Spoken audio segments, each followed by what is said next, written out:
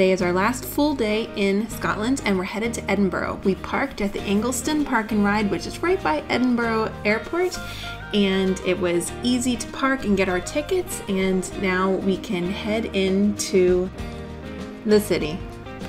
Okay, so it's another day and we're getting better at this. Here is our tram coming up. It's gonna take us to Edinburgh. So we parked over close by and we are ready to go. Yeah, here's your ticket. Blue us, it's a little different. This one's called a tram. So let's go. As we took the tram into town and we're looking around, we all agreed that it was some of the best architecture we have seen in any of the towns we visited thus far on our journey. We got off at the St. Andrews stop, but we probably would have been closer at the Prince Street stop. And there is Edinburgh Castle. High atop a volcano in the center of town. It was amazing to see such a beautiful outcropping of rock right there in the middle of a city. Absolutely amazing. And not to worry, the volcano is long since extinct.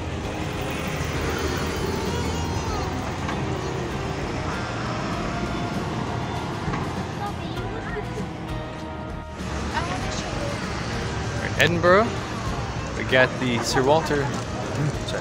we got the David Livinston statue behind us, and he's carrying a Bible, and he actually has a lion skin on to commemorate the time that he was attacked by a lion and survived.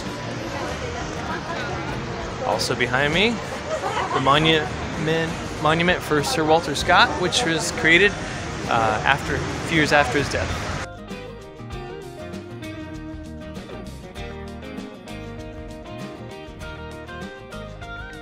We had to hike up a pretty decent hill in order to get to Edinburgh Castle area and the Royal Mile, but it was totally worth it. Just don't ask the kids. Here you can see the beginning of the Royal Mile, and right there is the entrance to Edinburgh Castle, which I did not realize would sell out, and so we were not able to actually go into the castle. Not purchasing tickets ahead of time is probably one of my biggest regrets. Just like every other stage of our trip, in the big cities, there are always street performers, and this was an ingenious idea to become a living statue for pictures and tips.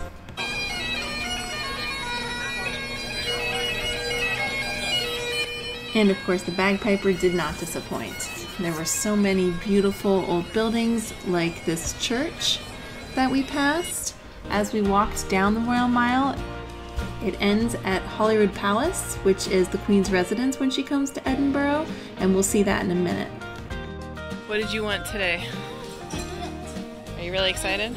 Yes, and I already have my backpacks in my bag. Yeah, that's very cool. So we're at the weaving mill, right by Edinburgh Castle, checking everything out. Really cool place, lots of different levels, and we're gonna get pictures in a little bit, huh? While we were at the tartan weaving mill, we got pictures taken. Make sure if you're going to do this that you get reservations as soon as you can, because they do fill up. We had so much fun getting a chance to wear the kilt outfits without having to pay the big bucks to purchase the outfits. They can be thousands of dollars to get the full set. Now these are a little bit older of a style because we like the looks of them, but you have lots of styles that you can choose from. And we paid an extra £10 to get all the pictures on a flash drive. Here we are down looking around. If you look up to the left, that is where the studio is that we got our pictures taken at. And you could see all the different tartans and kilt outfits that had come from the past to present, the styles by years. There was a lot of information to read, and we just enjoyed looking around at everything that they had to offer. You could have them make you a kilt set even. Of course, we don't have the budget for that, but I loved especially the dresses. We had lunch just down the street at Deacon's House Cafe. Deacon was a cabinet maker at the time, but he also led a double life and he was a burglar at night. They say that this might have been where Dr. Jekyll and Mr. Hyde's story was inspired.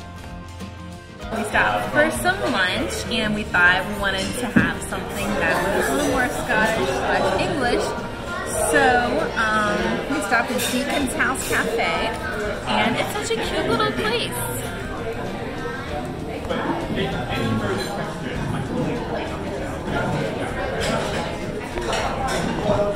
So it's a good place for lunch. And what did you want to say? Anything? I got a tuna melt on a croissant. And I just wanted to keep it here. So we're excited to try it. The lunch was delicious and the atmosphere was great. We actually did not have to make a reservation, which was nice, and we definitely highly recommend this if you ever get to Edinburgh. Next, we got tickets for the hop-on, hop-off bus so that we could see the rest of Edinburgh. It was a nice long ride with lots of stops with great information on the whole entire town. Here we are passing Holyrood Palace, which is again where the Queen stays when she comes to town. And straight ahead, speaking of extinct volcanoes, is Arthur's Seat. It reminds me of having a little bit of the Highlands right in the center of Edinburgh. As you see, right across from it is Holyrood Palace, so the Queen has a very beautiful view of Arthur's Seat from her palace, and there is a lot of hiking that you can do on Arthur's Seat. There are several different trails, and if we had more time, we would have definitely hiked up to see. The views are gorgeous, we are told. Another amazing view is driving around the base of the castle and looking up at the rock formation that it is on. This is another reason why Edinburgh Castle is one of the best fortified castles in Scotland, because being on the side of a cliff, basically, it is very hard to scale to that castle, and thus it is very well protected. One feature that I really liked was we actually had to stop on a bridge of sorts.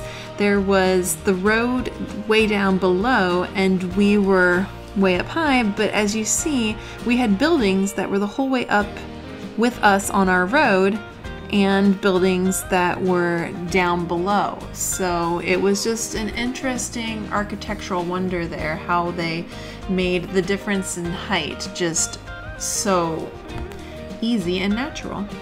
So we just learned an interesting difference. In Scotland, if they serve spirits, they need to have a special license to allow children in. No children allowed on the premises under 18 years of age if they serve liquor, because they need a special license, and that's really interesting. In Ireland, it's like pubs everywhere and no mention of needing to be a certain age to be able to be there. That's interesting. We found a pub to eat at finally, and we had to hurry up and order because the kitchen was closing soon, much like they close pretty early in Ireland too. But the food was delicious. During the day, we spotted the giraffes about town. There were 40 of them at different sites to draw attention to the historic or artistic value of those locations, and we had so much fun getting pictures with them and checking out the information. Now, throughout the day, we actually saw 6 of them, so 6 out of 40 is not so bad. The display was up for July and August, and they were actually auctioning one of them off to a lucky winner. Well, back on the tram because it's time to bring our day to a close.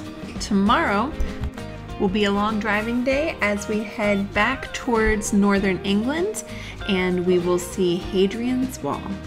Marchen leven drasta.